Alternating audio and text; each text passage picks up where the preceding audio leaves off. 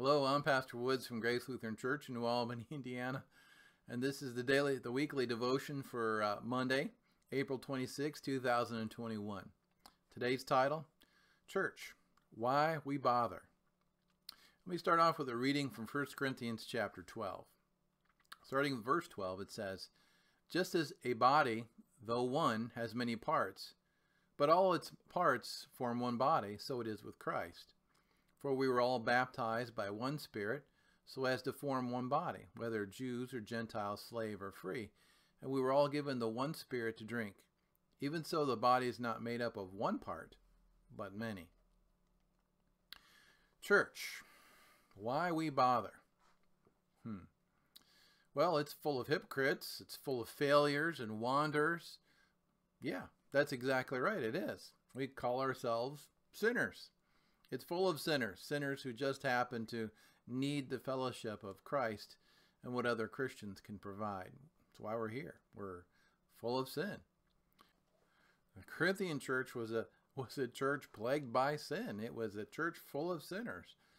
A congregation that had all kinds of problems, divided from one another. Some segregated themselves because of wealth. The poorer members, many of them going hungry, in fact. Factions had formed because some of the members thought they were awesome because they had the gift of speaking in tongues, the Spirit. The Corinthians were being heavily influenced by their culture. And, well, just like any of us, we're influenced by our culture, right? Yet Paul writes vigorously, defending the church as a gift.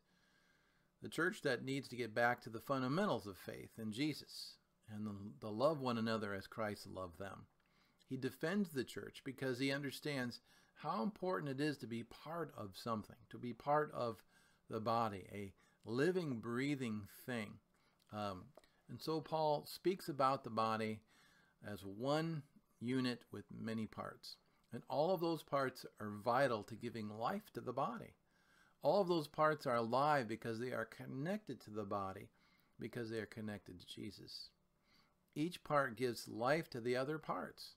And when one part is wounded or hurting, the rest of the body kicks in to bring about healing, to give life back into that one part. Everyone's gift is important to the whole because they all provide for one another. And the lifeblood of that body, the blood of Jesus, the love of Jesus, the blood spilled on the cross, the resurrection. Without it, we're only a resounding gong and a pointless noise. That's what Paul says in 1 Corinthians 13. So the first reason we bother with church is because that's the place where life happens. It's the community where life happens, wherever that community happens to be, where connections with one another happen and where we are encouraged, where we emphasize that bond in that one Spirit. Jesus himself believed it was important to establish his church through the apostles. Jesus believed in the Sabbath and made it a point to go to church every Sabbath. He often preached was invited to preach in those synagogues, like he did at home in Nazareth. Jesus would often read from the Old Testament, and then he would preach from that text. And those that were there were always amazed at when they heard it. The boys from Emmaus, for example, were preached at for 7 miles. And the whole time their hearts were burning with him. The Word of God was opening their minds in ways they had not been able to do before or on their own. This too is why we bother going to church. At the church, when we come, the Word is prominent. It's spoken out loud. We hear it. We're not afraid to talk about it. And it is learned. Someone who knows the Word, who may have life experiences different than our own, may be able to open our minds to become more discerning or mature in our understanding of that Word, more appreciative of what's been given, and then apply it to our lives. See, this in turn equips us to be more aware of our obstacles, the obstacles of faith, and more aware of the opportunities for our faith. You know, during COVID, social distancing had disrupted connections with families and fellowship at church, certainly, and worship. So now the question I'm hearing from some is they're asking themselves, should I go back to church? Now that the COVID pandemic is winding down and vaccines are being passed out weekly, now is it time, maybe it's time we trade in our pandemic PJs that we usually wear on Sunday mornings at home for maybe church clothes. Again, maybe is it time for that? It's tempting to keep playing it safe, I understand. For some, this may be true and even necessary. But for those of us, this is changing. Many of us, it's changing. We will continue to have COVID, folks, in one form or another, just like we have the flu in one form or another. It's going to come back every year. But we can't live in fear like this every year. Consider other reasons why we bother the church. These are just some of my favorites. Consider the next ones now as we think about getting past COVID. Acts chapter 2 gives us a glimpse of how getting together with others brought joy, purpose, courage, and a greater faith. Verses 42 and following says, they devoted themselves to the apostles' teaching and to fellowship, to the breaking of bread and to prayer. Everyone was filled with awe at the many wonders and signs performed by the apostles. All the believers were together and had everything in common. They sold property and possessions and gave to anyone who had need. Every day they continued to meet together in the temple courts. They broke bread in their homes and ate together with glad and sincere hearts, praising God and enjoying the favor of all the people. And the Lord added to their number daily those who were being saved. The early Christians were having some fun, living as Christians and doing Christian things, not just at church, but also fellowshipping with one another at home. They devoted themselves to the apostles' teaching. Notice the word there, which in truth was passed down by Jesus, of course. They were fearless, and they even regularly met in the temple courts and were unafraid of those who worked there in those temple courts, and at one point condemned Jesus to the cross. The resurrection gave them courage as the disciples were filled with courage.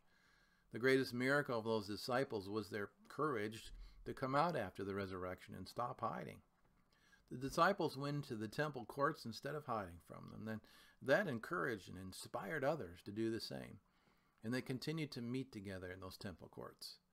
They also celebrated the Lord's Supper, and they ate together in one another's homes. They hung out together. You see how important that is, the connections. That's something that COVID stole from us. So we bother with church in this regard because there's joy in it. We bother with all the dinners and the cook-off and the activities because it gives us an opportunity to interact and grow closer to one another, to the members of grace and to the members of the body of Christ. The gospel tells us that we do not have to be afraid of anything, but it encourages us to keep meeting together. To receive communion and interact with others is vital. To receive hugs again and to see one another's faces again. That's just good stuff. It's this interaction that makes it fun and meaningful. Worshiping together, being together, brings a reality of this to the gospel message. It inspires. Seeing others inspires us to see what others have overcome during the COVID.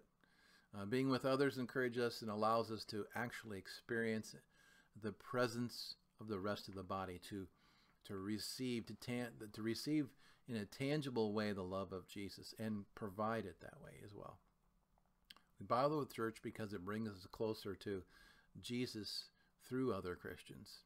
And this is the bottom line. This is why the Sabbath is vital to life and essential to overcoming the world instead of the world overcoming us. Maybe you're not sure. Maybe you're not sure about coming back. Okay. Maybe you don't want to give up your PJs and your comfy sofa.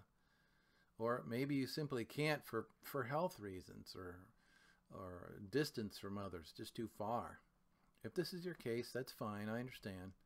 I know you're doing what you can, and we will continue to pray for you. But we'd encourage you also to contact us and interact with us in some other form so that we can be in touch with you. And if you're still on the fence about all of this, I would invite you back to church and to the family who loves you and misses you. It would be great to see you again. It would be great to interact with you again and to see your families. In the meantime, I would just pray for you and encourage you to think about this. And I would pass on the Lord's blessings to you wherever you are and wherever you choose to worship. But I really hope to see you soon. If I haven't seen you already, some of you I've seen already, and that's been good. But I hope to see all of you too, and those that haven't made it yet.